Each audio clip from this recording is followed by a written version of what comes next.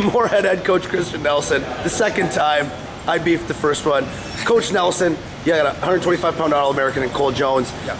Beast of a regional, 125 pounds, was crazy, and then NSIC. He comes through, he's wrestling for 7th year in a little bit. Talk a little bit about his tournament and how he's been for you guys all season long. Yeah, you know, this is Cole's second year. He started for us last year as a true freshman. He's out of Grand Rapids, Minnesota. Cole's just a hard worker. He's a grinder.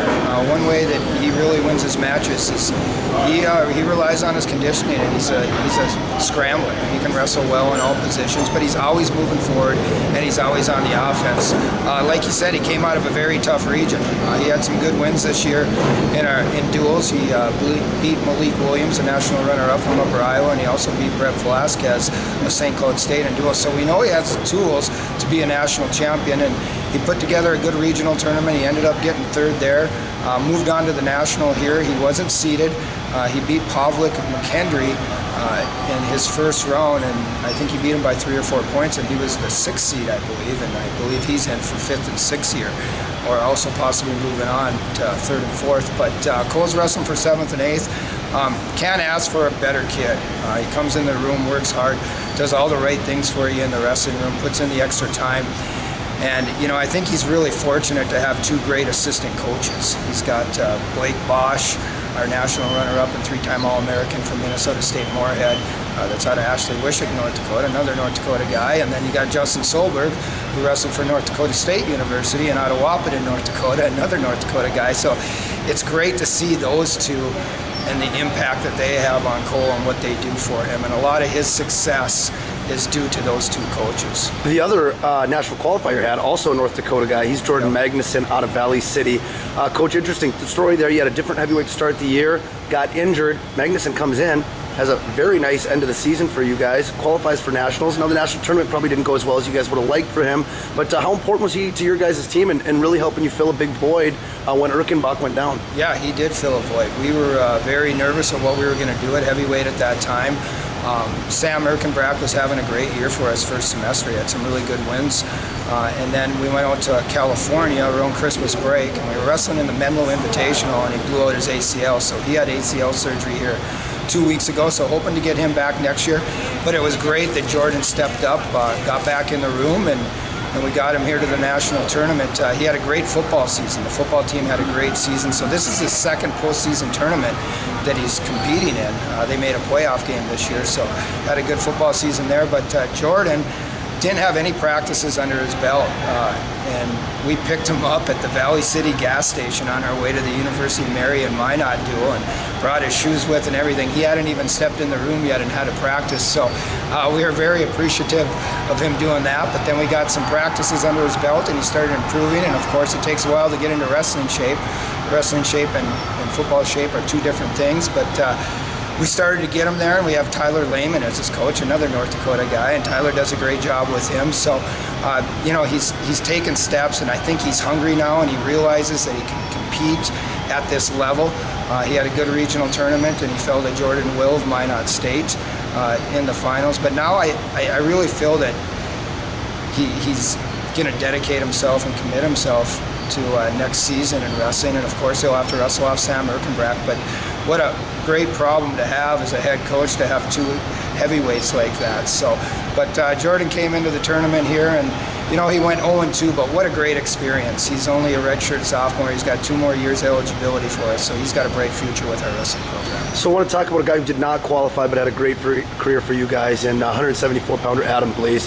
He was a 4-year starter for you. Yeah. I know he holds a special place in your heart. You know, he doesn't get the final job done by qualifying for NCAAs, but what has he meant to your program over the last 4 years? A guy who's been always there, you know, always competing at a high level for you now, and you know, is obviously moving on and graduating this spring.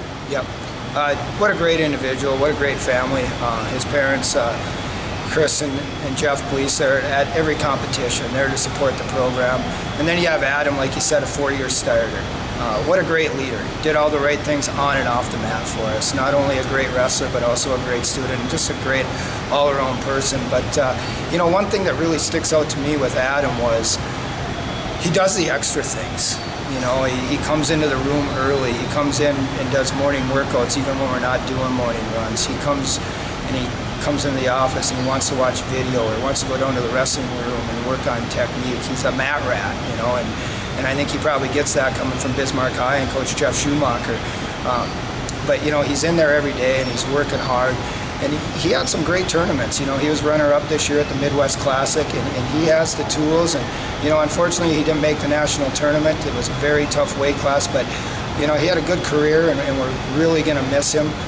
You know, another thing with him was, you know, I'm hoping that the other individuals saw his work ethic, and that these younger guys on our team, we have a lot of freshmen and sophomores, see that, you know, that's what you need to do if you're going to have success. You need to put in the extra time. You need to stay after practice. You need to come in early. And then on top of that, Adam was also a great coach in the room. You know, he is unbelievably technically sound. So he would keep guys after practice and work with them on their technique and help them with their career, which was nice to see. And like you said, he's going to be moving on. He's going to be graduating with a business degree here. I would love to keep him around as a coach, but I know he wants to get back to the Bismarck area. So someone in the Bismarck area, you know, they might get lucky having Adam help either at the college level or one of the high school levels there, but he'd be a great coach, and we're truly going to miss him. You also had 141-pounder out of Bismarck and Mason Schultz. Mason had a really nice regional tournament for a freshman, obviously. We saw what he's capable of. I mean, I was talking to you earlier. He puts up big points against the number 2 seed. I saw him wrestle just some fabulous matches, you know, all year long down in Indy as well. And he's just got so much great stuff. What's it going to take to turn that corner for him? So he's here next year. I know you got to be really excited to be getting him for 3 more years here coming up. Yeah, Mason Schultz has the tools to be a national champion, hands down. He has to get a little more, you know, consistency. Yep. He can go out there and he can beat some really good guys, and then there's times where he can maybe wrestle down to someone's level. So we got to make sure that he's going out there and he's wrestling a full match. But again, a very technical wrestler that can put a lot of points on the board really quick. He's a hard worker. He comes in the room, he does the right things on and off the mat again. But, you know, I see him being a 141-pounder for us the next 3 years. You know, one thing I always have to remind him of, he was a little down and out, which is good, you know, because it means a lot to him, and it shows his coaches that it means a lot to him. When he didn't qualify for the national tournament, he was a little down and out on that, of course. He ended up placing 5th at the regional tournament. But he had a good regional tournament. You know, he showed us some flashes throughout the year that he can beat some of the best guys in the country. He beat Louis Sanders from Mankato, who's here wrestling. He beat the Wisconsin Parkside guy that I believe was the number 2 seed in our regional tournament, and he took it to him. I think what he's going to need is he's going to need a little more consistency. He's going to need a summer in the weight room. And one thing I got to keep reminding him of is he's a redshirt freshman. Okay, he had a great season for a redshirt freshman, and he's got 3 more years to build on that. And I see him definitely being All-American material and pushing to be on top of that podium. Coach, you're always involved with USA Wrestling related stuff in North Dakota. You're going to be doing some of that this summer?